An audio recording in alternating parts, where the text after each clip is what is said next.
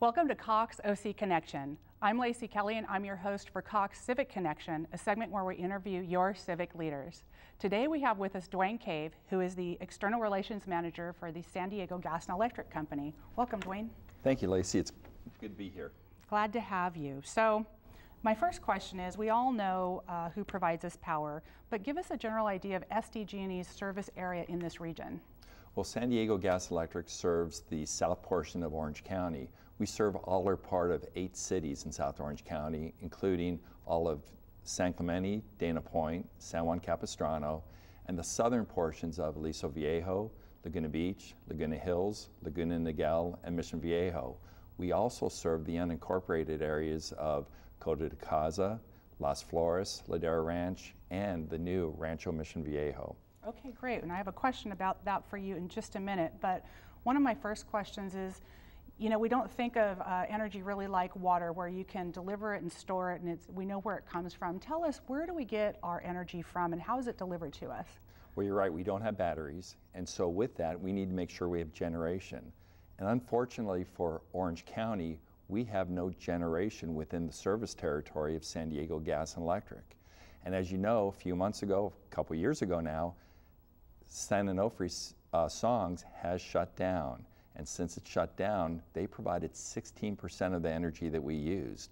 So now what we depend on is the Encina plant in Carlsbad, and also the Palomar Energy plant in Escondido to serve most of our energy needs. Now, to get it to Orange County, it's transmission lines. So we depend on transmission lines to deliver it to our Talega substation down in San Clemente. Okay, got it. So no local generation in South Orange County. What is SDG&E doing here to help keep the lights on for our residents? Well, you know, reliability is the key thing for our customers for San Diego Gas and Electric. So we have a project, the South Orange County Reliability Enhancement Project. What this project will do is help keep the lights on at a transmission and substation level. So what we're going to do, right now the power comes into our Talega substation through high voltage lines. At that point, what we have is the energy steps down and goes through the transmission lines to feed our 7 substations in South Orange County. What our project will do is take one of the transmission lines that goes up to our Capistrano substation, it will replace it with a higher voltage lines, and we're going to build a new substation at that location. What this will do is give us a redundancy within our system to serve our customers. Today, if we lost the Talega substation, we lose power to all of South Orange County. By going forward with this project, we are now going to be able to serve our customers not only from Talega substation, but from Capistrano substation. So that will help us keep the lights on. If Talega goes down, Capistrano keeps us going. If Capistrano goes down, Talega keeps us going. That sounds like a great backup plan, and I imagine there's a regulatory process that goes along with that. Is there something that you have to comply with? What are you doing there? There is. We do have to go through the California Public Utilities Commission.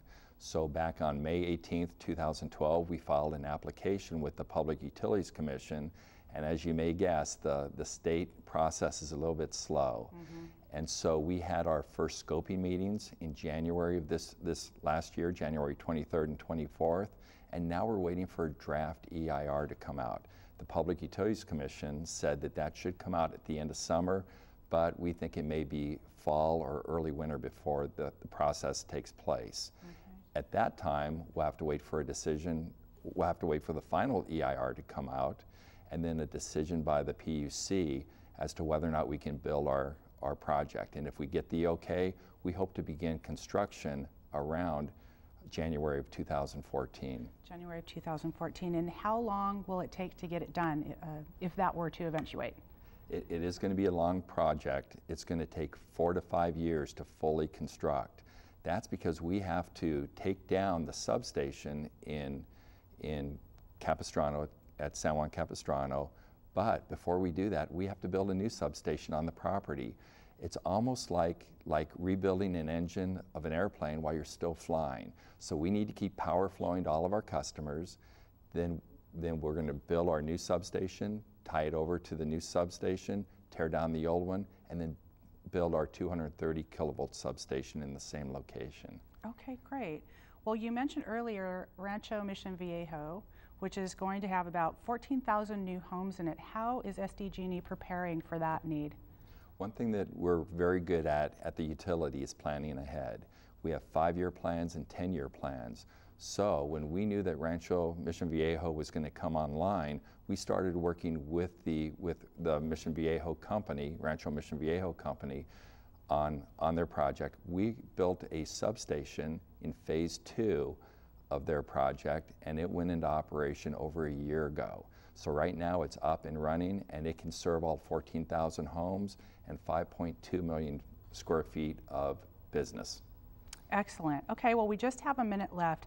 Can you tell our viewers how they can help conserve energy? It's such a commodity these days, and I know there's not an unlimited resource for that. So how can they help? Yeah. And this year it's going to be extremely important, again, with songs down. We want to make sure that if we have extremely hot days that people do conserve. So things that you can do is, one, change your light bulbs. Get the energy efficient light bulbs.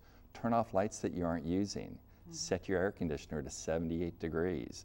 And make sure, again, that as you're walking around the house, the lights are off, and any appliances that aren't being used, turn them off or unplug them. Mm-hmm. Excellent. Okay. Well, I want to thank you for your time today. You are involved in the Association of California Cities and working with all your local governments and making sure they know what you're doing, and we want to thank you for spending time with us today.